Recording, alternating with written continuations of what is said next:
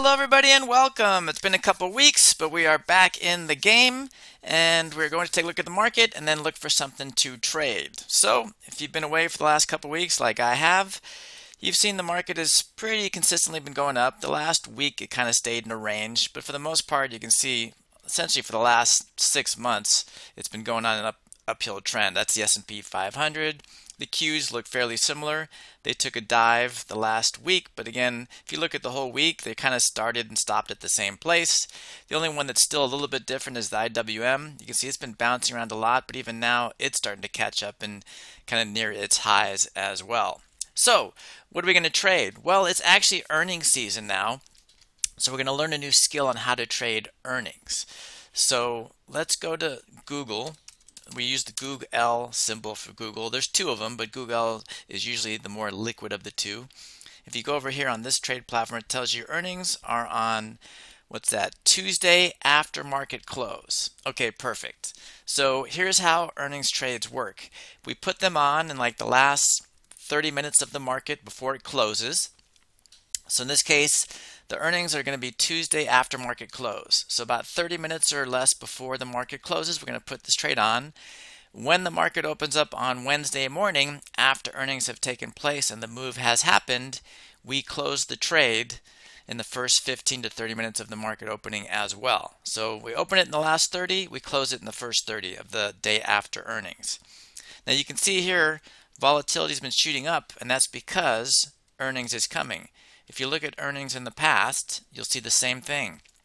Volatility spikes during earnings because we don't know what's going to happen. And volatility is a measure of uncertainty, right? We don't know. So every earnings season, you're going to see volatility shoot up.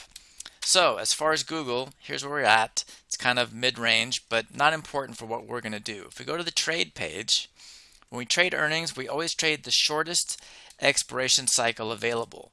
In Google, right here, you can see it's 5 days left. Tomorrow is 4. And then on Tuesday it'll be 3. So this will be 3 days at the time we do this. What we want to do is we want to work out what they call the market maker move or the expected move. Now on this platform it tells you right now the expected move is $6.70 roughly. And what that's telling you is up or down. So at 120 it's saying it's expecting the move to be up to, let's say, 126.70 or down roughly $7 to 113. That's the expected move, and the range is a plus or minus. So again, it's like 113 to 127 is the range they're expecting for earnings as of right now. So if we open this up, if your platform doesn't have this available, and a lot of them don't, another easy way to figure out roughly, it's not going to be exact, but we figure out roughly the expected move is we sell the straddle, and the straddle is just selling the call and the put right at the stock price or as close as we can. So the stock price is 120. Now again, the market is closed, so these numbers aren't going to be accurate either, but this is it. We're selling the call and the put at the 120 strike, and we see this is $7.30.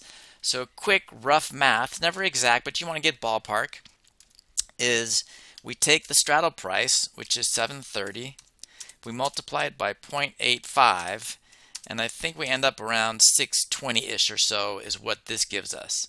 So this isn't exact, but you can see it's pretty close, right? It puts us in the ballpark. So you can kind of cushion it a bit. So if this was 620 anyways, as a guy trading, I'd go like, well, I'm going to leave myself $7 on either side. So what that looks like when we do the trade is we want to go up or down at least $7 to get away from the expected move. So let's do this. Remember, $7 up, $7 down puts us at 113 and 127. So if we're creating an iron condor, that's what we want to do. We want to make sure that our iron condor is at least at the expected move or greater. So 113 on the downside, and we'll make this a $2 wide iron condor. 127 on the upside, and we make this a $2 wide iron condor and go to 129, and there we go. This is our, if earnings was happening right now and we were making this trade before market close, this is how we would set it up. It's 120. We're expecting about a $7 move up and down, so we're going $7 away on the put side, $7 away on the call side, and then creating a $2 wide iron condor. Now, when it comes to the credit for an earnings trade, this is not the official rules. We don't do the 33 to 50 cents per dollar width, that kind of thing. That does not play into this because it's a one-day trade. So if this was 50 cents, if this was a dollar, it doesn't matter.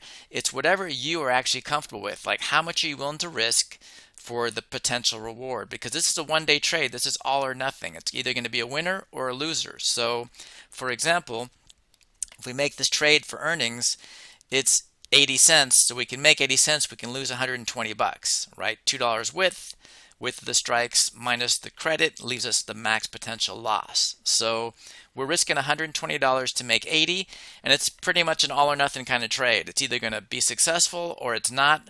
There's not a lot of room left because there's only like 2 days left on this thing when it's done on this trade. So it's kind of, again, an all or nothing. It's a high risk, high reward trade. Earnings is high risk, high reward. It pays off quickly or you lose quickly. But that is how you set up an earnings trade. So if you want to do Google on Tuesday afternoon, again, in the last 30 minutes of the market closing, we're going to look at the stock price. If everything is exactly the same, we're going to look at the market maker or expected move. Again, we can do it by using the straddle as well. We're going to go up and down $7 to the expected move in this case, make a $2 wide iron condor. And as long as we're comfortable with the credit received compared to the risk, if this was 50 cents, we can make 50 and lose 150. Are you happy with that? Totally your choice at that time. But that's how you set up an earnings trade, and that is how we make them. Hello everybody, just a quick break in action here to make you all aware of the courses I have available on Udemy, which are these 5, but more importantly to let you know that these 3 right here are a 3-part series. So if you're anywhere in the mix here, now you know that Understand Options Completely is Part 1, Basic Option Strategies is Part 2, and Make and Manage is Part 3. So you can start or continue at any level you like. The bottom 2 here can be taken at any time. They are just independent courses. If they interest you, please go ahead and take them. So you've got some knowledge now, and we know knowledge is power. But really, knowledge is only power if you use it. Otherwise, it's useless. So how do you take all this option trading knowledge and turn it into actual income? And the only way to do that is by actually trading options. As someone that's gone through the process, I know that making real trades is scary for many reasons. Not the least of which is, where do I even start? I mean, there's so many roadblocks to making trades. What stock should I trade? What direction should I choose? Which options am I buying or selling? The list seems endless, which is exactly why I created my option income alert system. So don't you think you'd be a little bit more comfortable and confident if I was right there by your side making trades with you? Where now I will be there with my real-time alerts. You'll trade side by side with me in real time as I tell you what trade to make, why we're making the trade, and more importantly, how to make the trade correctly. But making the trade's only half the battle. When to close the trade is just as important, so you'll get those closing alerts as well. Listen, you've got the knowledge now, so let's put it to use. So how do we turn your knowledge into actual income with as little risk as possible? Well, the way we do that is by offering up the option alert for only $1 for the first month. Now, the option alert itself is going to send out 2 to 3 trades in real time as I make them via text or email directly to you. And as I close these trades, you'll also get those closing alerts in real time as well. Now, if you want an even better opportunity, the Option Pro, which is the exact same alert service as the Option Income, offers up all the content I've ever made, courses, webinars, etc. Over $2,000 worth of options courses for only $19 for the first month. So the way we're going to sign up for either of these is by going to sharpertrades.com, clicking on the products section. Both of these alerts will show up. Depending on which one you prefer, you'll type in these coupon codes and you'll either get the option alert for $1 for the first month or the Option Pro for only $19 for the first month. Look forward to seeing you all over there soon. Take care.